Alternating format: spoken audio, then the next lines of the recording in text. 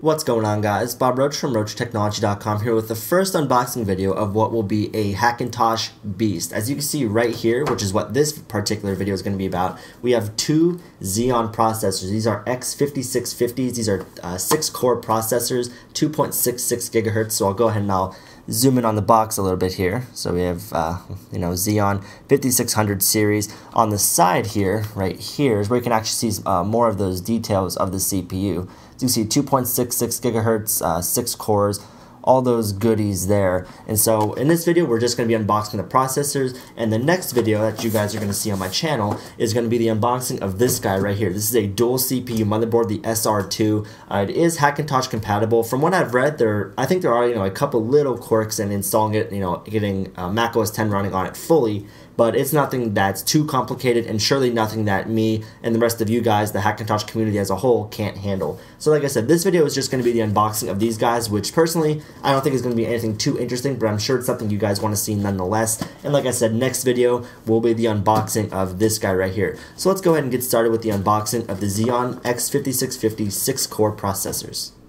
So here we have the Xeon brothers, and for the purpose of this video, because these boxes are indeed identical, this brother here, he's going to go play some sports or build his own computer or something, and we'll just be focusing on this processor for the video. So getting a little bit more up close and personal, here we have the Intel Xeon processor 5600 series.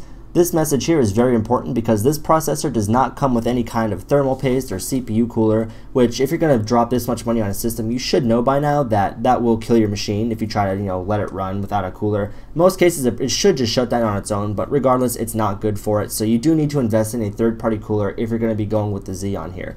Moving over here, getting a little bit more in depth with the specs, 2.66 gigahertz Intel Xeon X5650. This is a 6-core processor. Right there, processor, once again the model number. I'm not going to get too much into this processor in terms of specs because you guys just want to see me unbox it. So we do have the Hackintosh juice knife here, which I thought was pretty proper for the occasion, if you want to go ahead and say that. So we'll go ahead and stick the knife in here, go ahead and cut that tape and do something like that. And here we have some cardboard, much like you would expect. And taking that out, we do indeed have a Intel, a manual for the processor, which I'm sure I'm going to read every single page of. But there is a sticker on the back if you want to go ahead and throw that on your case. It's always nice. And here's the processor itself. So let's see how this even comes out of here. Much like that. And here you go. Now this processor is a little bit bigger than most just because it's a 1366. Actually, I shouldn't say most. It's going to be bigger than your 1155, 1156. Not bigger than your 2011 though. It just kind of goes up linearly with the actual number of the processor. But regardless, I'm not going to open this just because I don't want to touch it if unnecessary. But I mean, that's the processor. Not too complicated there. And very simple box. Like I said, there's nothing else in here. There's no cooling solution, nothing like that. So if you buy a Xeon processor for your build, just be aware that you're probably going to want to. And if for some reason yours does come with some kind of a cooler, you're probably going to want to go aftermarket anyway.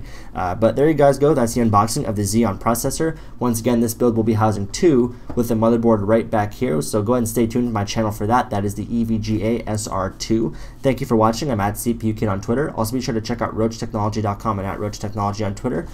Farewell to the Xeon brothers for now, and I'll see you guys in my next video.